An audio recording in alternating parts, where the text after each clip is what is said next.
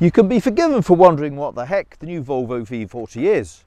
Well, think Audi A3, BMW 1 Series and top-end Volkswagen Golf, and you've got it in one.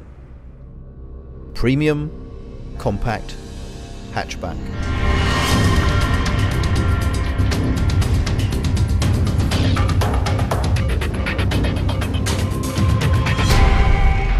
These are the cars that please the buyers so much they're prepared to downsize. This D2 version of the V40 ticks the right environmental boxes too.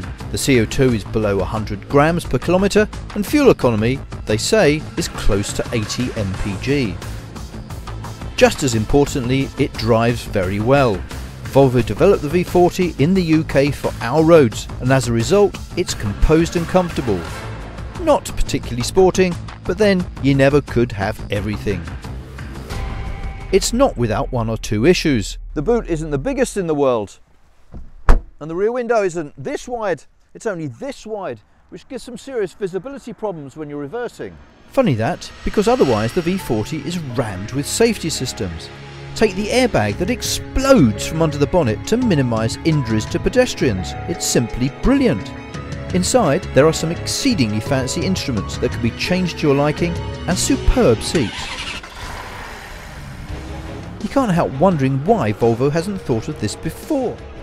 There have to be loads of buyers out there looking for not clinical engineering excellence of the German cars, but some warmth and luxury.